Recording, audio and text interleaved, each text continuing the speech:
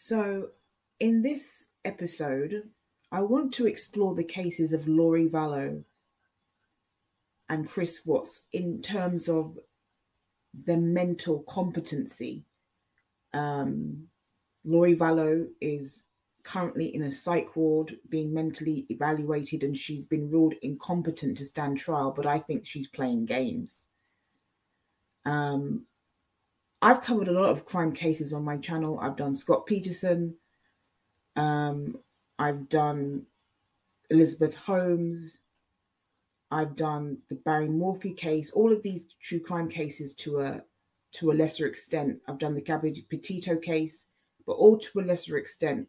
The extensive true crime cases that I've covered extensively are the Vallow and the Watts case. And I actually think Laurie Vallow and Chris Watts are very similar characters. For so many reasons. Their victims were children or included children, their own children. They were white suburban people living middle-class lives. They were both attractive. They were both marketable to the media. I mean, I do believe part of the reason why both cases became popular in the media was because of the attractiveness of the perpetrators. Even in the O.J. Simpson case, the victim was attractive, but O.J. Simpson was also attractive. He's an attractive, or at least not anymore, but at least back then, he was an attractive man. O.J. Simpson and Nicole Simpson were an attractive, wealthy couple. And I think that plays a lot. I mean, if O.J. Simpson hadn't been attractive himself, and if his wife hadn't been attractive, I don't think it would have been as big as it became. So I do think the attractiveness of both Laurie Vallow and Chris Watts has made both these cases popular in whichever form. Online, the Watts case is far more of a phenomenon, but the Laurie Vallow Daybell case is very popular as well.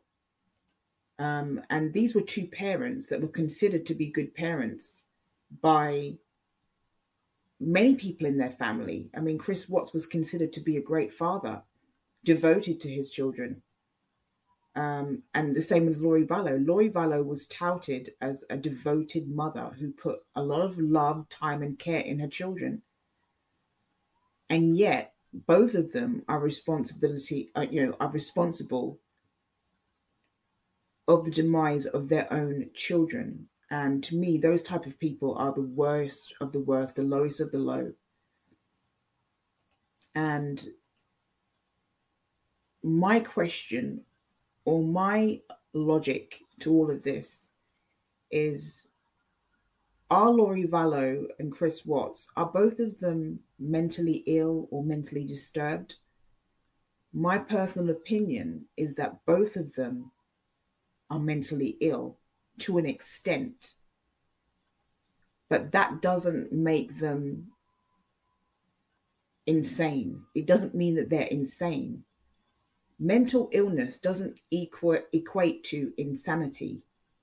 I think they were both sane. I think they were both responsible for what happened. And I think they both knew exactly what they were doing. And I think they were both manipulative and conniving and very cruel. So I believe that they are responsible and should take responsibility for their actions. But I do acknowledge that there is some mental illness with both of them. I think there's definitely some mental illness there. I don't think any of them can be completely normal to do what they did, to take the extreme decisions that they did. None of them, I think, can be considered normal people. So essentially what I'm saying, just because I think they're both mentally ill to an extent, to a small degree, doesn't mean that they are insane. They knew the difference between right and wrong. And that's the difference. You can be mentally ill, but know the difference between right and wrong. I remember when I was speaking to my mum, don't speak to her anymore, but when I was, she said that she thought that Chris Watts had a mental breakdown. And she was shocked that anyone could have thought that Shanann would have hurt her children. She thought that was almost laughable if it wasn't so tragic, that anyone could have thought that Shanann would have harmed her children. I personally believe that Chris Watts has been mentally ill for a very long time. And that would explain his antisocial behavior, his social awkwardness, his secrecy, the fact that he was always in the background while Shanann was the one really running the show. I think there's always been something wrong with Chris Watts. What happened is that his affair exposed him. And I'm not trying to say that Shanann was a perfect human being. That's not what I'm saying. But Shanann is not the murderer. She's not the killer. She's not the perpetrator. I do think that there's been something wrong with Chris Watts from childhood, that his parents simply didn't detect it. They were so focused on his achievements, his academic achievements, the fact that he was always, he always did what he was told to do. He never gave them any trouble. He was not rebellious.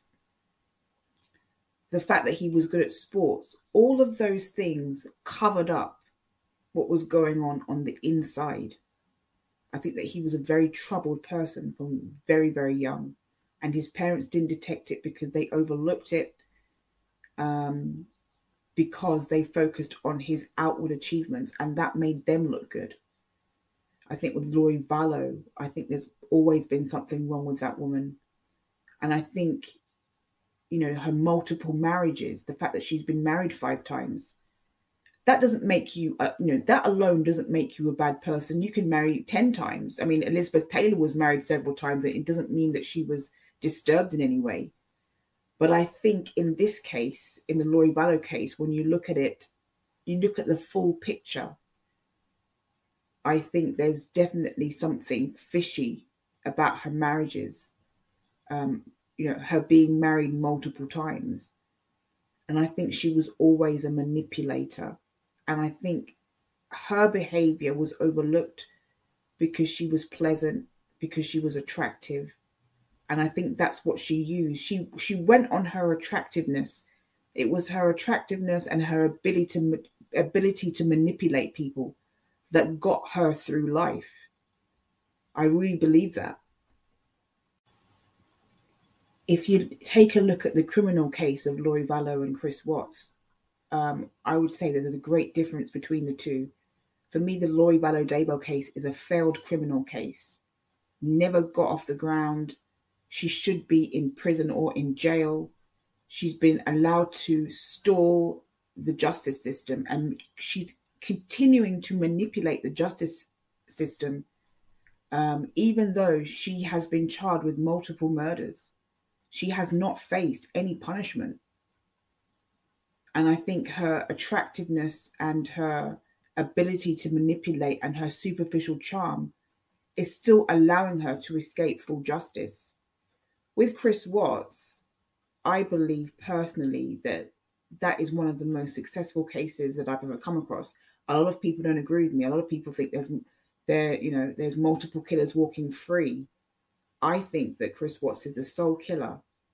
And I think the CBI were able to exploit his weaknesses. I think they were able to manipulate him. So he wasn't able to manipulate them and use his charm on them because they saw through his act.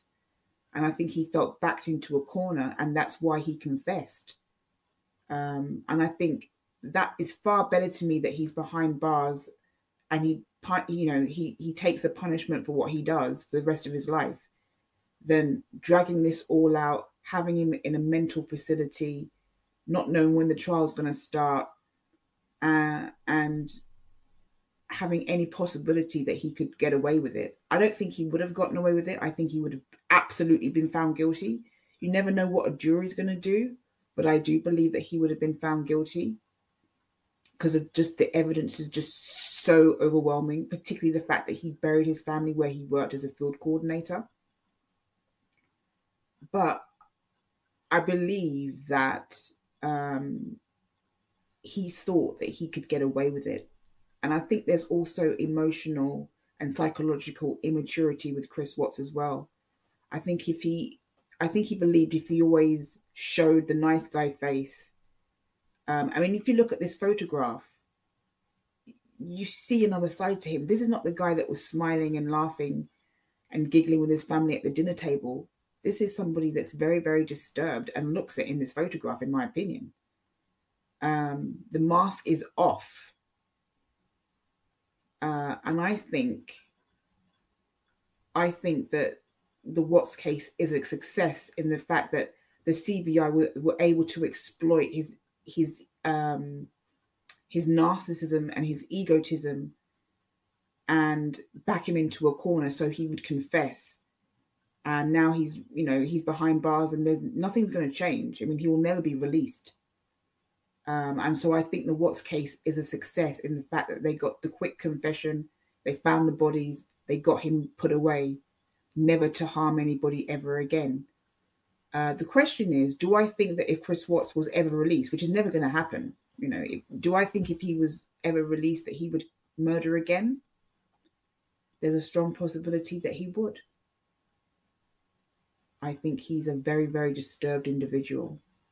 And I think Lori Vallow is just a dangerous woman and needs to be kept behind a jail cell or behind a prison cell or I don't think she should be in a mental health facility. I think that's catering to her needs and catering to her manipulation. I think she's a very dangerous woman. I think she's possibly more dangerous than Chris Watts.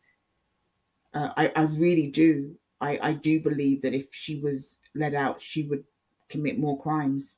I think she's possibly more dangerous than Chris Watts and even more manipulative than Chris Watts. And I think Chris Watts is basically as manipulative as you can get. But I think Lori Vallow is worse. I think that she looks very benign. She looks very benign, and that's what makes her more dangerous. She looks harmless, and she's a woman. And her ability to manipulate is very, very high. I mean, she's fooling a lot of people right now. People who have degrees, licensed, people who are experienced with people with mental illness. I think she's fooling a lot of them. And that is very, very frightening indeed. So I will also be doing, and I'll wait for the next chapter. So I will be covering the Delphi case, the case of Abby and Libby. And I will also be covering the Orson and Orrin West case that their adoptive or foster parents have been arrested, over their murders. I haven't been as interested in the Orson, hold on, let me just get their names. Orson West and Orrin West. I haven't been that interested in this case because I simply didn't know what happened. But now things seem to be moving along. I'm a little bit more interested. And I've been interested in the Delphi case for a very long time, and I've been meaning to cover it on this channel, just never got around to it. But I'll be taking some a deep dive into that case, trying to figure out what happened. I'm very frustrated that the perpetrator hasn't been found yet. In terms of the case of the missing boys or the deceased boys, I've heard that they've been murdered. The foster parents, I've always been suspicious about them. I've always thought that they were phony. I always thought that there was something suspicious about their foster parents or their adoptive parents. So those are the two cases that I'll be covering soon.